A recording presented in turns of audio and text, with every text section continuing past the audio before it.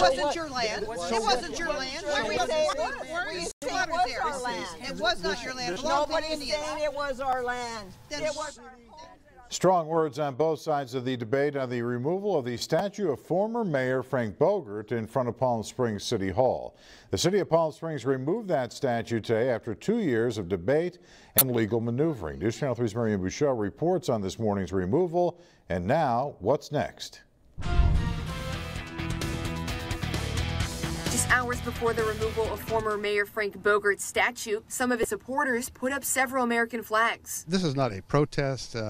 This is simply an honor to a person who we all admire and feel is wrongly being destroyed. Supporter Norm King says he knew Bogert personally. Dozens of other Bogert supporters joined him, including Gene Autry's wife, Jackie. What bothers me the most is that 5 city council members have not bothered to listen to any of the people in Palm Springs. The thousands of people have gone and supported Frank, sent letters, protested, showed up, and they don't care. Palm Desert-based Art Collective Fine Art Services handled the statue's removal, sawing off the base of the statue, using a crane to hoist it up onto the flatbed. With those in favor of removing the statue cheering.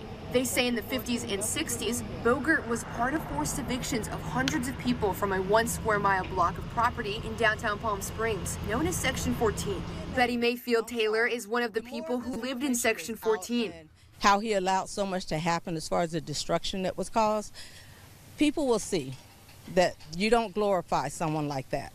To see this, from our encouragement, to see his statue that represents such a negative be removed from the city property, that's full circle for us. Crews wrapped the statue up in blankets, hauling it away around 8:15 Monday morning. After more than 30 years of Frank Bogert's statue standing here in front of City Hall in Palm Springs, it was removed in less than 90 minutes. And now this is all that remains, rock and dust. It's a statue that symbolizes two very different perspectives, bringing an opportunity for understanding, even in its absence. It's disheartening for both sides, but out of it, well, hopefully they will be able to move forward as a community.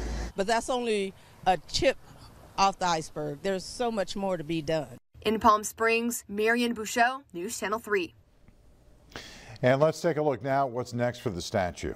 The city recently defeated a preliminary injunction which gives the city the legal right to permanently remove the statue at this time. I know the city is currently engaged with the Friends of Frank Bogert to find a mutually agreeable location for the statue to be removed, to be taken to on a permanent basis.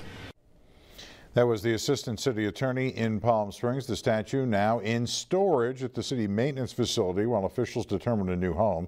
The group Friends of Mayor Frank Bogert wants the statue to be put on display in the Village Green area of Palm Springs. The city has not confirmed if they have agreed to that request. Of course, we'll bring you any new developments.